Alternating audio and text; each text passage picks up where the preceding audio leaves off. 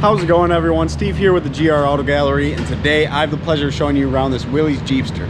First off, we're going to give you guys a nice walk around video, that way you have a good idea of what the car looks like. Then I'm going to pull it up on the lift so you can see the underside, like frame, exhaust, suspension, stuff like that. Then I'm going to walk around with you guys, kind of go over the overall condition of the car, and then show you some cool features.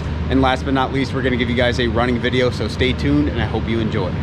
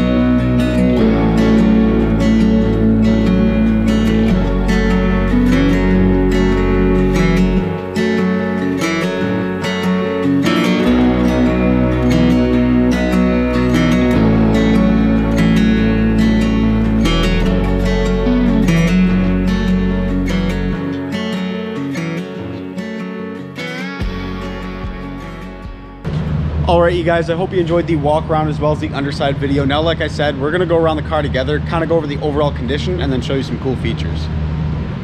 So overall, this is definitely one of the nicer Jeepsters I've seen. You're still going to find a couple dings here and there, and a couple small scratches, but overall this thing is in very, very nice condition.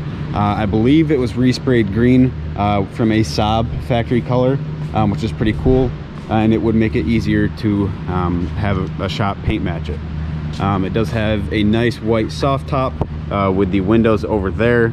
Overall, the interior is very clean as well. You do have these newer tan leather bench seats, front and rear. That one does fold up so that the passengers at the back can get back in easier. Overall, door card's really nice as well. Once again, the same tan leather right there. I believe this is a custom wood steering wheel, but I could be wrong. We do have the original steering wheel with it as well. 3 on the tree, manual transmission, shows 4,700 miles on the odometer. You do have an aftermarket Bosch temperature gauge right there. The blower does work, but it does sound a little funky. As you can hear, it does make a pretty bad grinding noise, but that might just be an easy fix. Good size little glove box.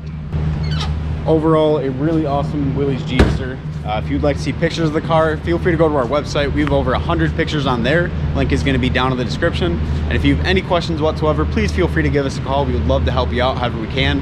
And also make sure you read the description under those photos on our website. It's going to give you a lot more information on the car and hopefully answer some of your questions. Keep in mind, if you don't see the link in the description just yet, we're waiting on a few more things before we can list the Willys for sale. So just be patient and it will be there soon.